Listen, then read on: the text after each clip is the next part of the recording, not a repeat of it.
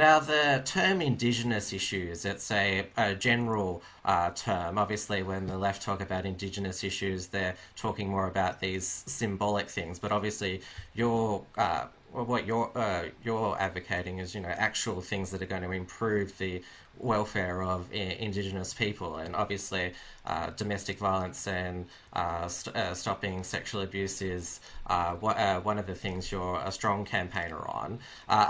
We have the Closing the Gap report every year, and it's always, grim reading. There's still life expectancy is still lower. There's not as high rates of education. Indigenous health and employment is also another key policy area that's always debated. And we have this discussion, every year where we say, we must do better.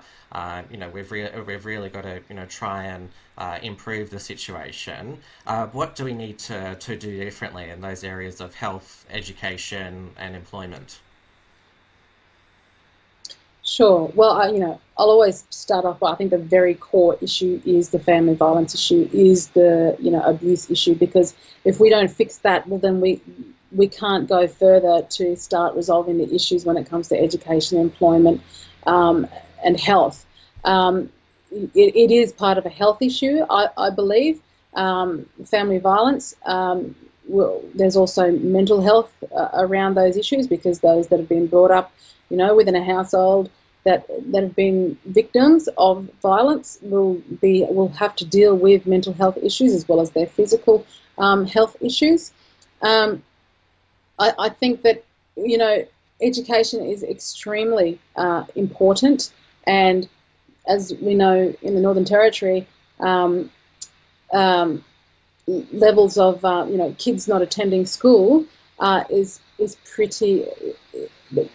Well, the highest levels across the country are in the Northern Territory for kids not attending school, and this is this is due to, once again, parental responsibility.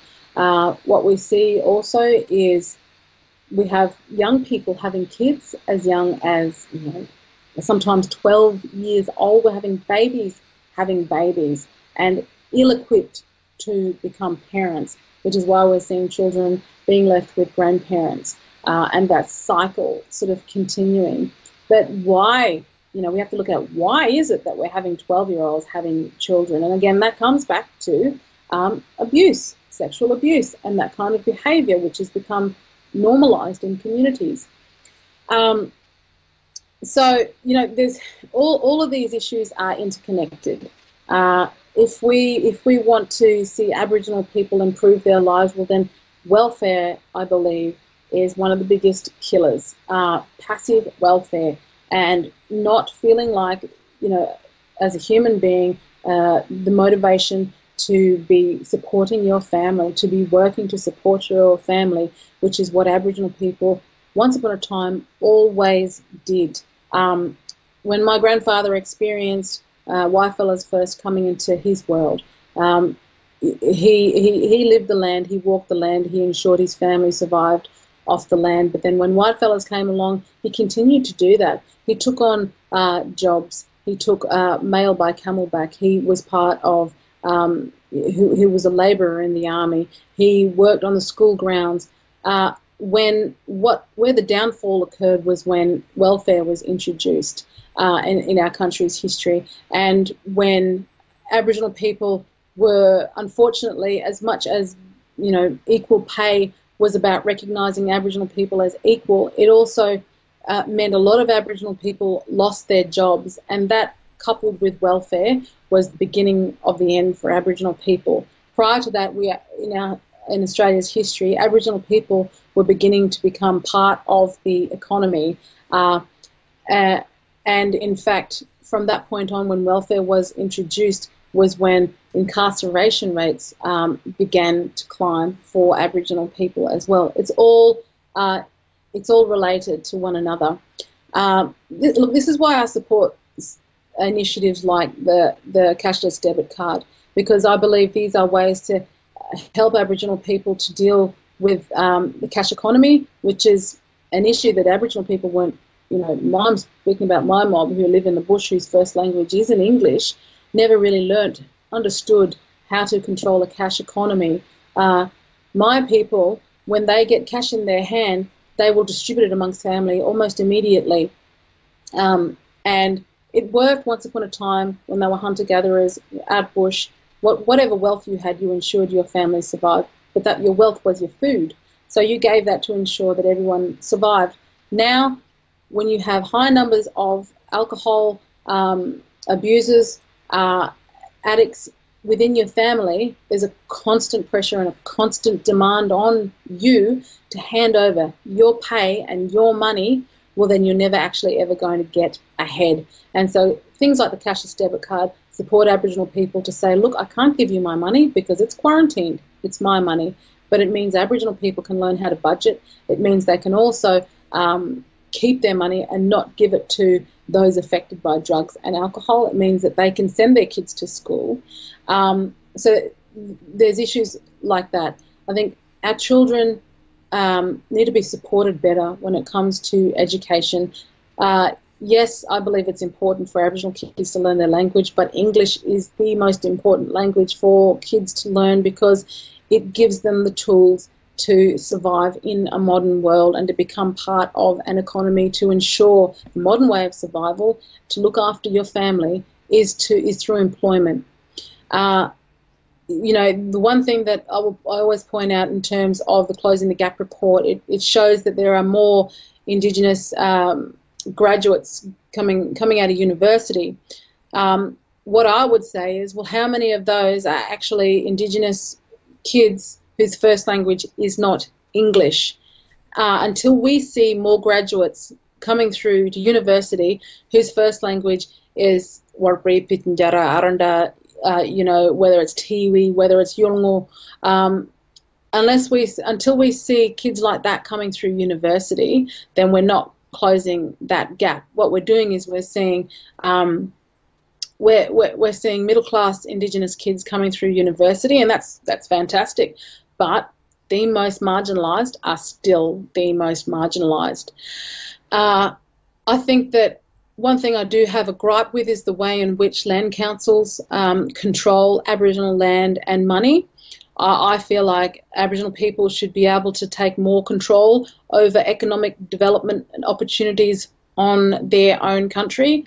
And I think when it comes to land rights, I think the laws need to be revisited, and I think we need to give more responsibility to Aboriginal people on their own country to be able to create economic opportunity on their own land, because as we see it now, there's not enough opportunity within communities and too much welfare dependency.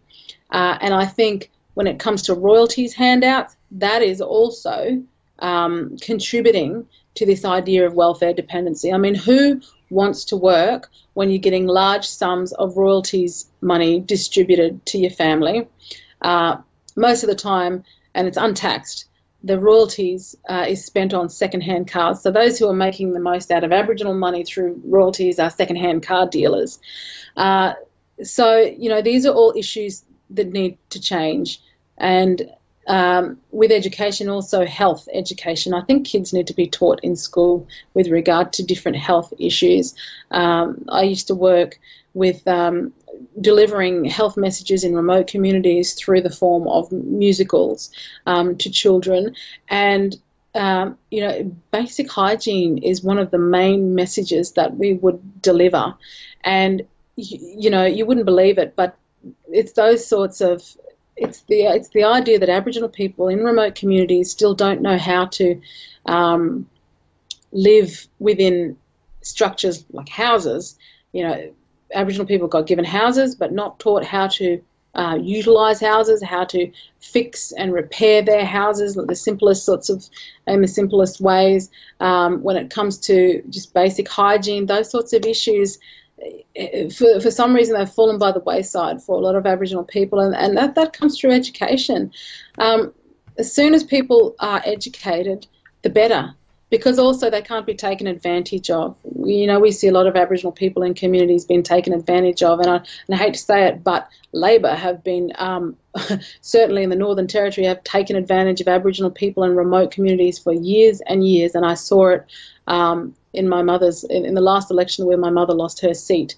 You know, because of a lot of Aboriginal people being uneducated, a lot of men in those communities have controlled those communities for their own personal gain and benefit, for the personal gain and benefit of their immediate families, and to the detriment of women and children in communities. So, you know, I could go on and on and on. There are so many issues that need to be tackled differently and from a more honest perspective, and from a perspective where, you know, we understand really what is going on first before, you know, we act upon what we need to act upon. But also Aboriginal people need to take ownership, and